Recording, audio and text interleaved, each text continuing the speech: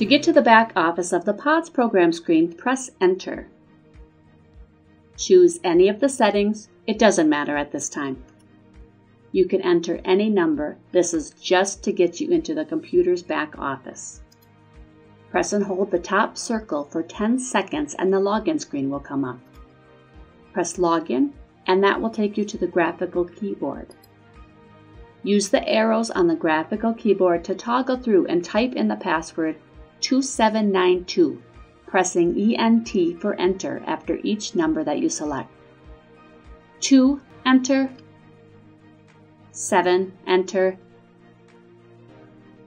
9, Enter. And 2, Enter. Toggle with the arrows to locate OK and press Enter again when you have entered the entire password. Press Settings on the next screen to be taken to Engineering Options. Select your choice of either Display Calories or Do Not Display Calories, Tmax or No Tmax. The POD's default setting is No Tmax. If your establishment has external Tmax equipment, you will want to change that to Use Tmax. Press the red No Tmax button until it's green and reads Use Tmax. Time.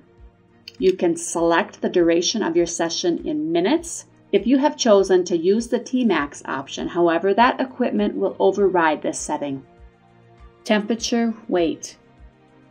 Press either F, LBS, or CKG to display temperature and weight in preferred units, Fahrenheit pounds or Celsius kilograms. Custom screen. If you want to keep the standard low, medium, high settings, leave Custom disabled. If you want your users to be able to choose between various other settings when using the pod, choose Custom enabled. They will then be able to choose between 5 different presets as well as a custom setting that they can modify. Pressing the back arrow on this screen and then again will bring you back to the Settings and Login screen.